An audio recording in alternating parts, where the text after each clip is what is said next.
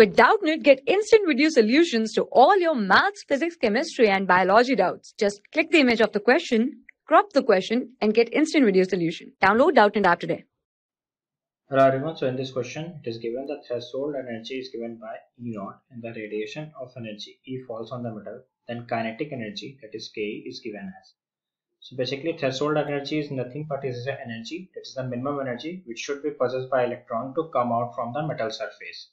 And here E is the energy which is the falling on the, E is the energy of a radiation which is falling on the metal. Suppose we have a metal and if we fall E amount of energy on it, then the electron will always come out if this energy is greater than the threshold energy. That is, the energy should be possessed by this electron to come out from the metal surface. That is, it should have a minimum energy of E0 to come out from the metal surface. So our radiation energy should be greater than the threshold energy for having a photoelectric effect.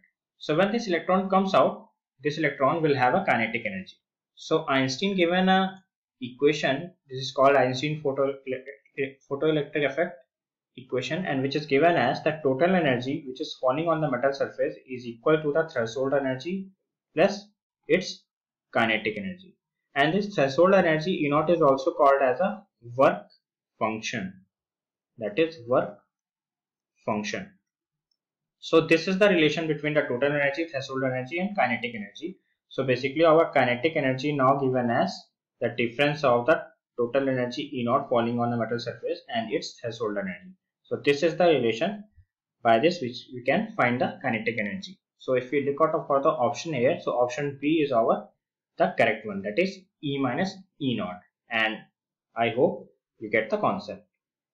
For class 6 to 12, IIT JEE and NEET level. Trusted by more than 5 crore students. Download Doubtnut app today.